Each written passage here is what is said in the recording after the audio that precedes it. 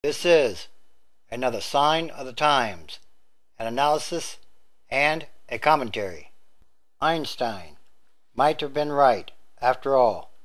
European researchers say they have measured again the speed of a subatomic particle, but a September experiment suggested traveled faster than the speed of light, violating Einstein's special theory of relativity, which underlies much of modern physics.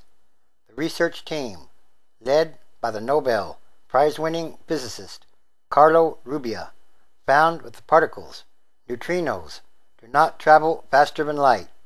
His team, called Icarus, measured the speed of neutrinos fired from CERN, the European Organization for Nuclear Research, in Switzerland, to a detector 453 miles away in Italy. The results are very convincing, Mr. Rubbia said, and they tell us essentially that there was something not quite right with the results of OPERA.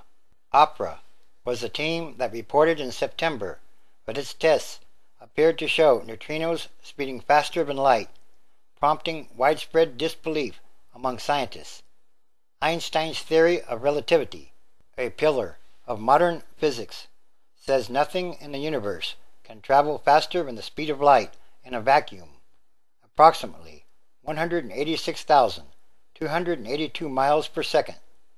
That speed factors into all kinds of calculations, from estimates about the size and age of the universe to the radius of black holes.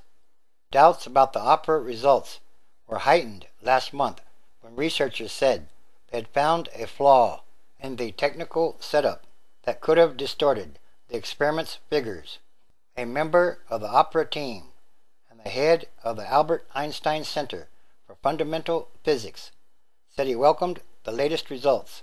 These results are in line with our recent findings about the possible misfunctioning of some of the components of our experimental setup, he said. Asked whether he was disappointed, he said, "This is the way science goes. What matters is the global progress of scientific knowledge." The Icarus team's results came from a trial run for a longer experiment planned to take place in April or May. The OPERA team, too, will repeat its experiment, this time with the technical glitches ironed out. The evidence is beginning to point toward the OPERA result being an artifact of the measurement, CERN's research director said in a statement. Whatever the results be, the OPERA experiment has behaved with perfect scientific integrity in opening their measurement to broad scrutiny. The Icarus team confirmed that, as Einstein predicted, neutrinos travel at the speed of light. "I'm not displeased that Einstein was right again," Mr. Rubbia said. So, now they say that nothing travels faster than the speed of light in the physical dimensions. Perhaps there is something that travels faster than the speed of light, because there are also spiritual dimensions. In the future, they may understand it better. Again, this is another sign of the end of times as we know them, transition days, which is a time of extraordinary changes, happenings, and events, because it's about what kind of world are we leaving to the future generations.